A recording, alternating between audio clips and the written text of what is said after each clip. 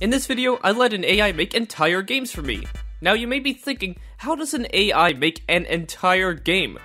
Most recently, we've seen AI that has the ability to make images based on prompts, with things like DALL-E Mini blowing up in popularity. But what if I told you another AI was fully capable of writing code to make games based off of prompts?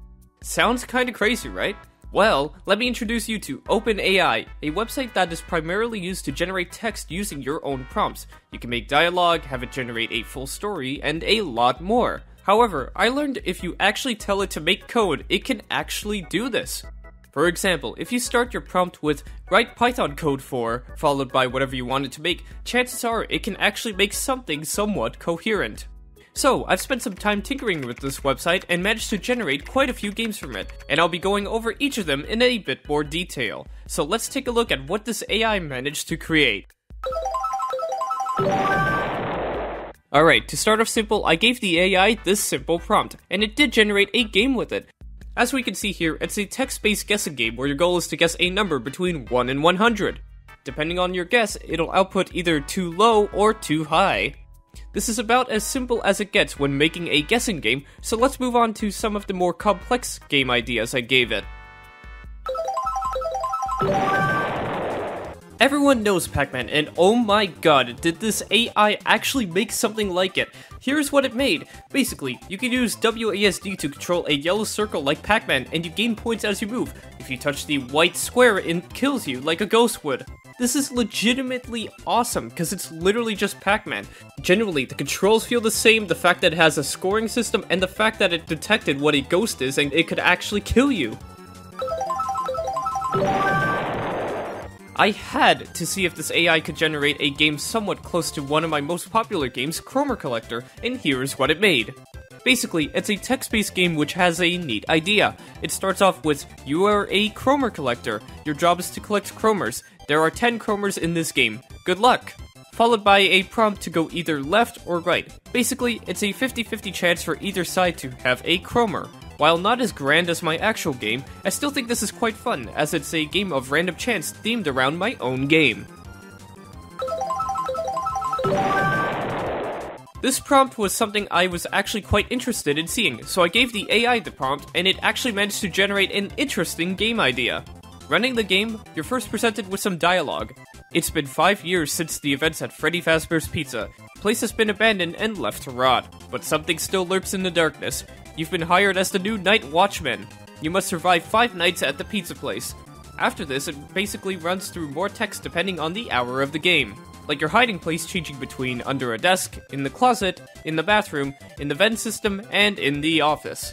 Basically, this loop goes through all 6 hours and 5 nights. It's actually wild that it makes a somewhat coherent plot for a 5 Nights at Freddy's game.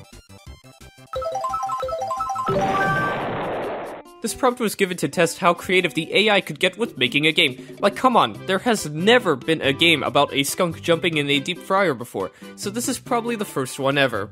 So upon running the game, it says, you are a skunk who has jumped into a deep fryer. You have 2 options, 1, swim, or 2, climb out. Let's choose 1 for this playthrough. You start swimming, but quickly realize that you are in hot oil and start to fry. You die a painful death. Alright, so let's try to climb out this time. You start to climb out but slip and fall back in. You die a painful death. So either way, the skunk dies. This is easily the game of the decade. Nothing can ever top this. Nights of Chaos was a game I made back for a game jam, so I decided to see if the AI could program a working title screen, and it actually did. It managed to create a somewhat coherent title screen that looks somewhat like the actual one. This is genuinely impressive considering this is just an AI taking a vague description and making code to actually draw this image. Another very basic game, Rock, Paper, Scissors, is a classic when it comes to games, so let's see if the AI managed to create it. Upon running the game, we are given a choice for entering R for rock, P for paper, or S for scissors. Then after choosing, the second player can choose their attack. Surprisingly, this game is quite fluid for a multiplayer game, though I guess the second player always has an advantage since they can literally see what their opponent chose right before them. Lastly, I had to see if this AI could replicate my most recent game being Penguin Panic. Surprisingly, it picked up the idea of the penguin by implementing penguin.png, which I had to add myself to the folder, and upon running it, it's just a simple image that moves around the screen.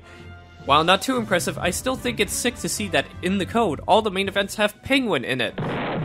So yeah, those were just some of the games that I had the AI make entirely. If you want to try this AI for yourselves, there's a link to it in the description.